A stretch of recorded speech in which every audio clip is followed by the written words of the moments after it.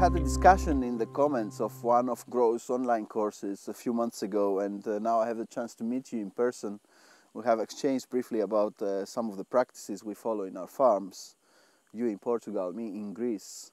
You have a farm located in southern Portugal, correct? Yes, into the Val de Lama. It's in the Algarve province of Portugal, which is the southern coastal strip, and we're at the west end of that coastal strip in the municipality of Lagos, just right on the edge between that municipality and Portimão, the river that comes from Monchique, the headland of our watershed.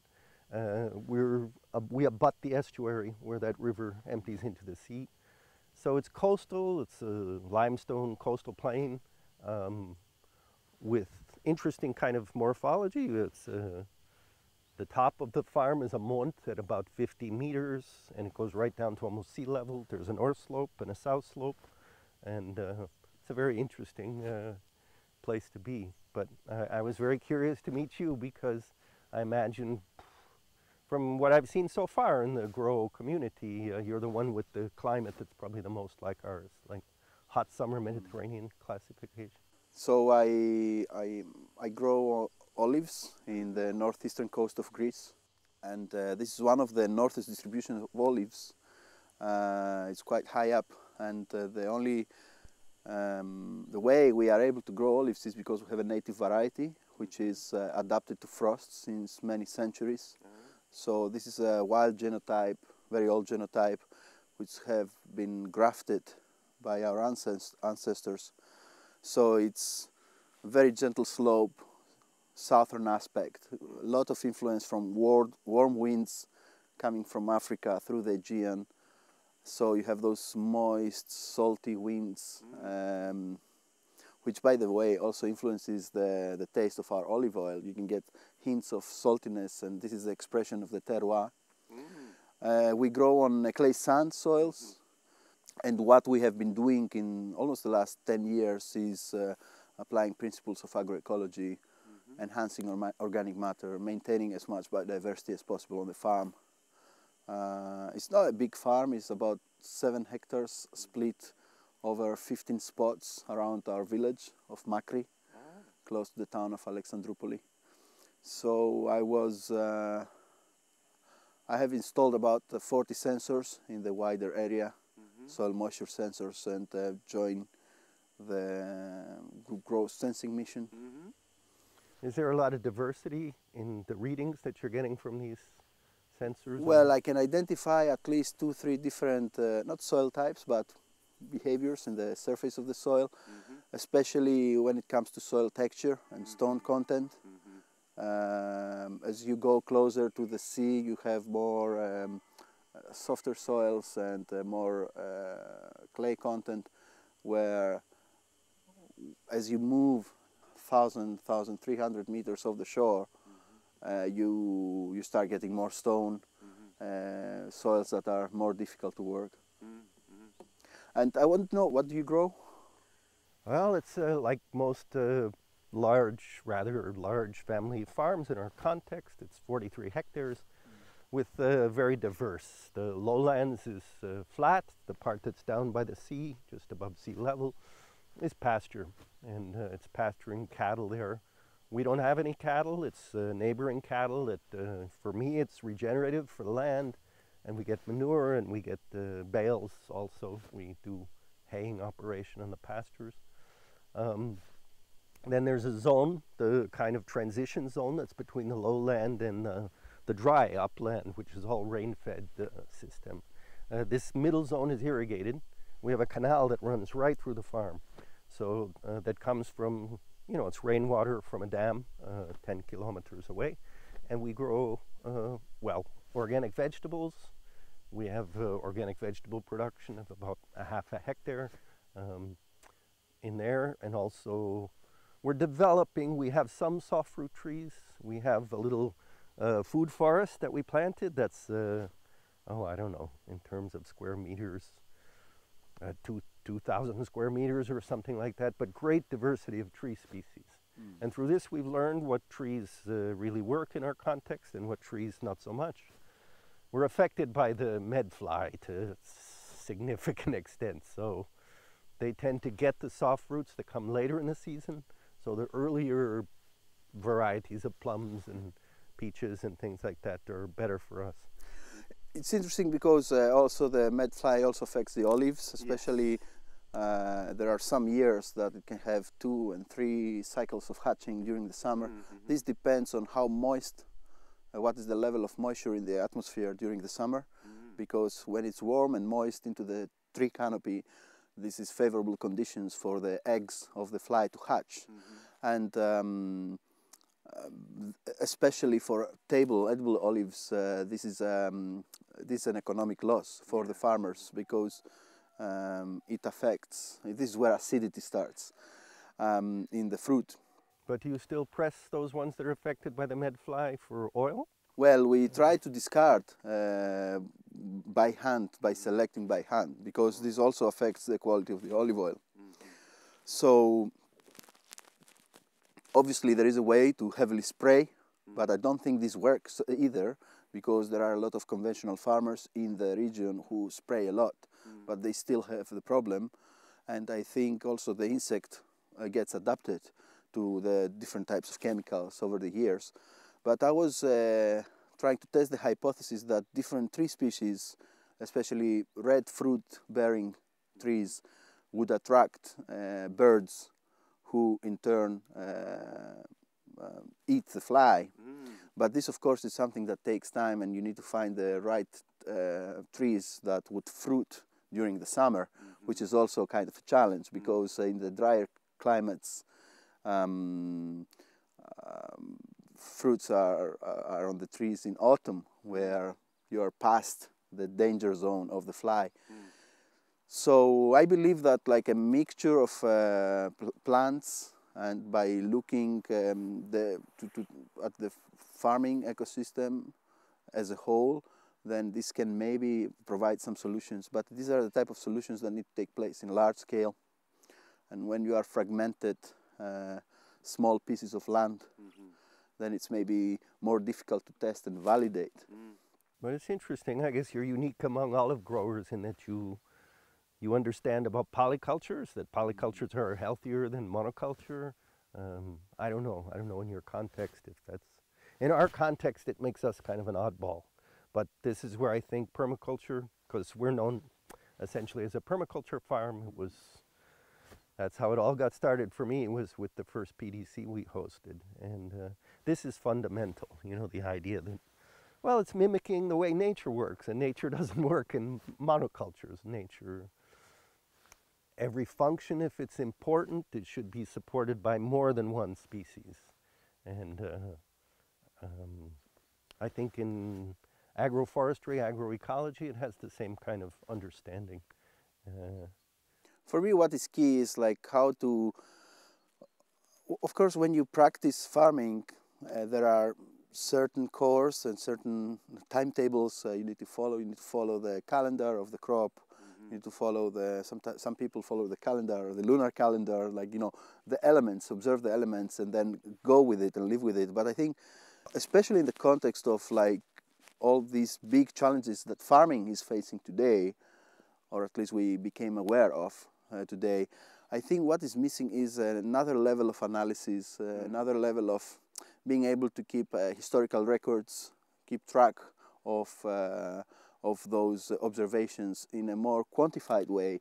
And this is why I think this Grow Changing Climate mission is interesting, because at least with soil moisture, which is something very basic that we often overlook, it is a way to start experimenting and start getting accustomed to this culture of thinking, of working and living with the land.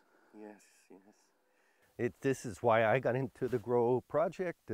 This is why I'm so interested in these sensors.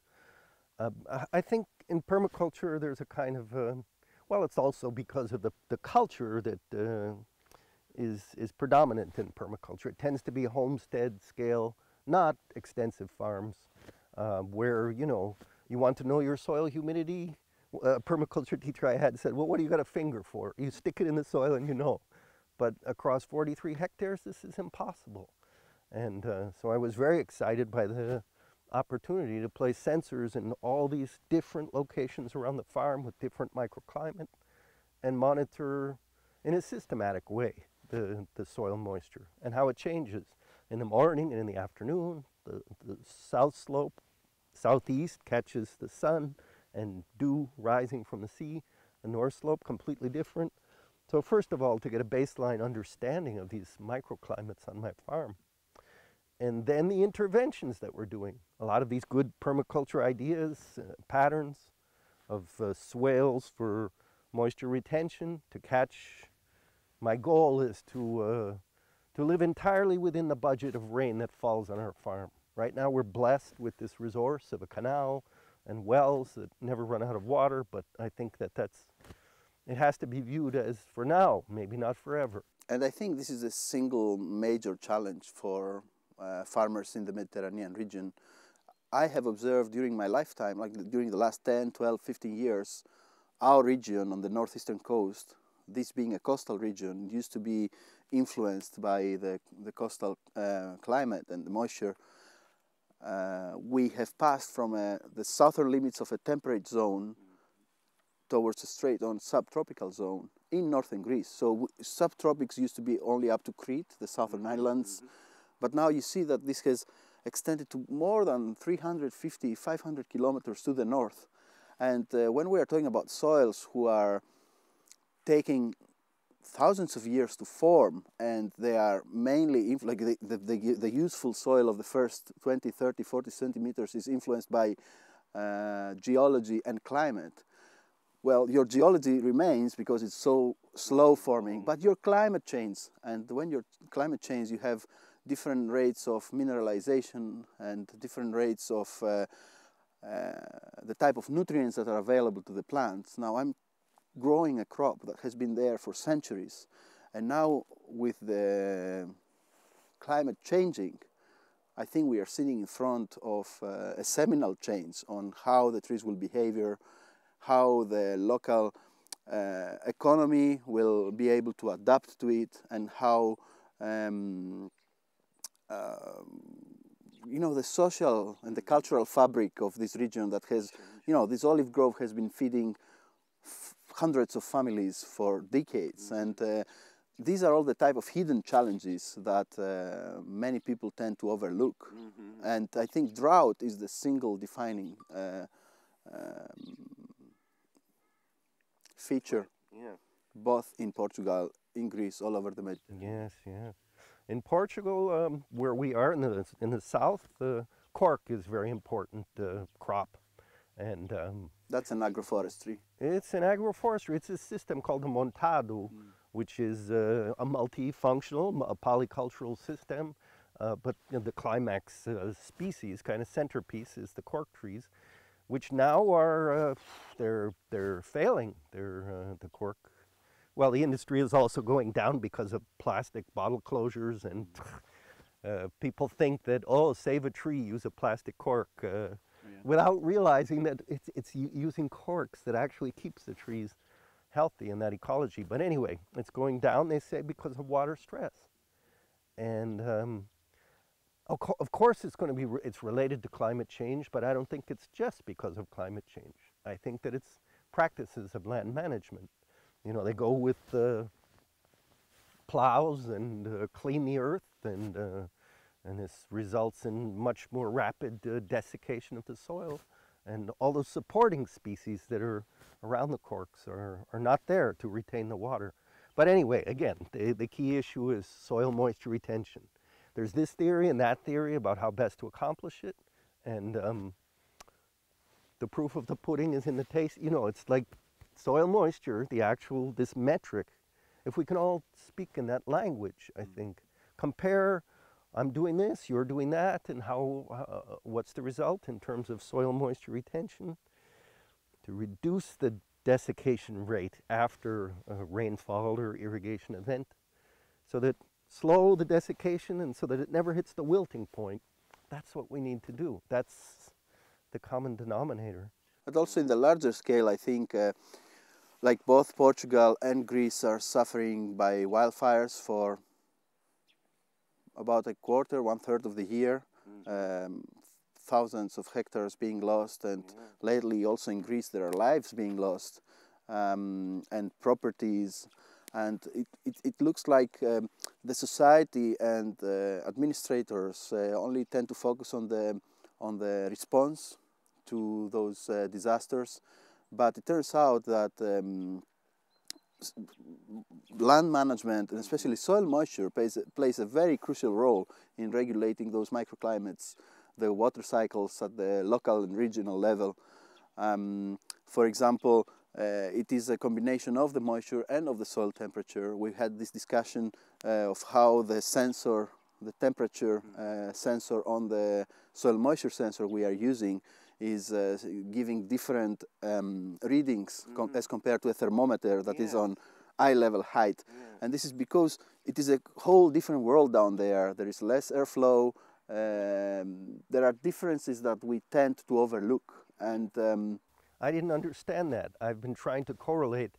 Okay, now we've got this fire hose of data coming every 15 minutes. Every one of these sensors is spewing out you know, these four metrics, and with 174 sensors now deployed on my farm, do the math, it's a massive data challenge.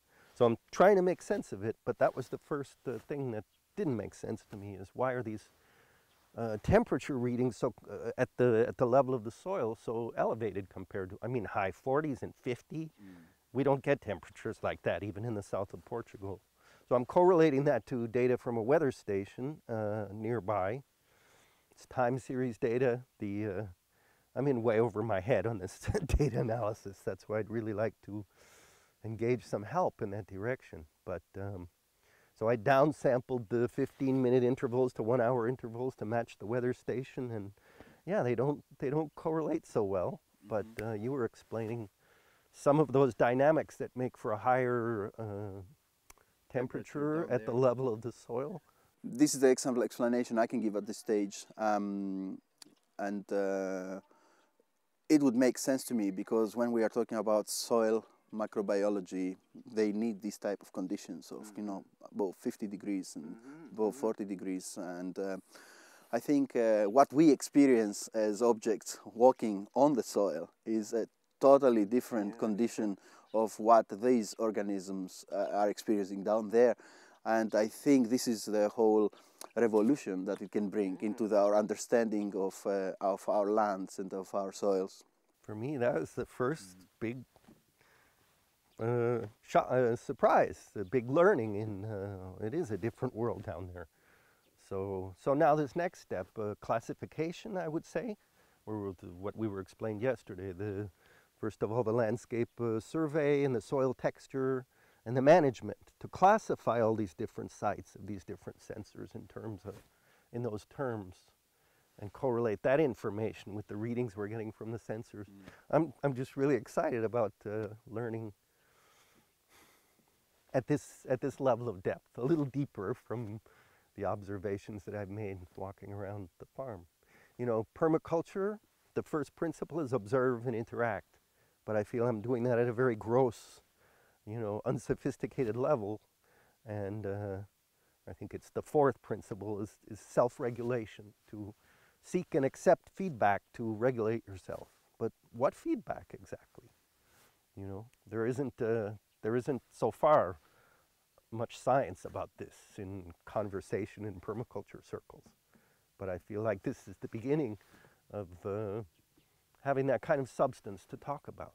Like, very exciting. I have to thank you for engaging with me on that Future Learn, the MOOC, and I saw a few YouTube videos with you on the Grow channel, and I thought right away, oh wow, here's one person that understands. I kind of got into this through the academic connection, a university in Lisbon, research project. You know, sounds kind of researchy and not that practical, but you obviously have a solid understanding of why this is practical, how we can use it to improve our I'm looking forward to visiting your farm.